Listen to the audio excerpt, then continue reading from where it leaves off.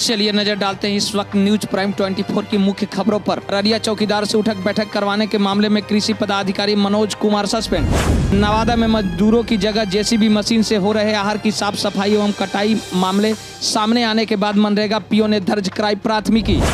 नवादा पकरी बरावा के बुधौली में बुलबुल महिला ग्राम संगठन मास्क बनाने में जुटी।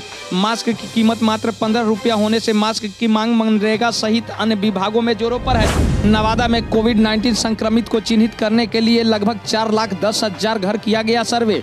40 संदिग्धों की सैंपल जांच में एक रिपोर्ट आया पॉजिटिव। नवादा में पैसे निकासी के लिए बैंकों में लग रही बेतहाशा भीड़।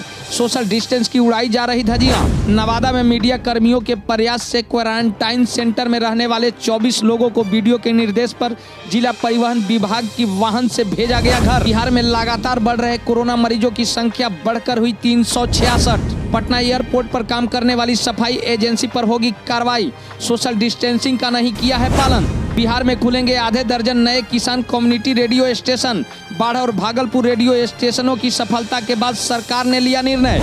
पटना के असलम बस्तियों में से ढूंढे जाएंगे कोरोना वायरस के संदिग्ध मरीज। डोर टू डोर होगी सर्वेक्षण।